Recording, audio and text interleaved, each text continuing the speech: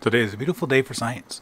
Currently, we're looking at a beautiful farewell and happy new year from our sun, giving us an X-5.01 solar flare from region 35, I believe it's 3536. Let me double check one more time. Pull up that NOAA synaptic map here. Beautiful. Indeed, 3536.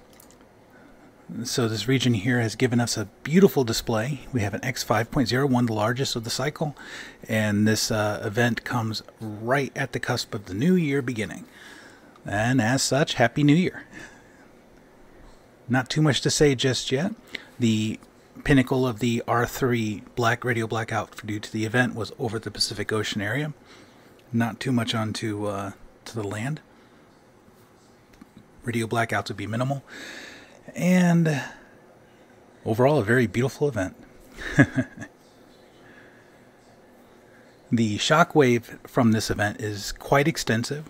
It's going to take some updating for SOHO imagery and a little time to pass, but I believe that we're going to see that the Earth is going to be part of the projection for the solar storm that's being launched in association with this event.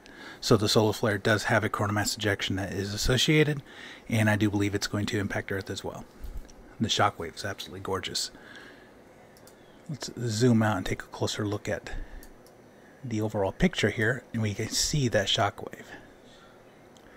In fact, I'll slow it down a little bit so we can view it a little more clearly. There you are. Perfect.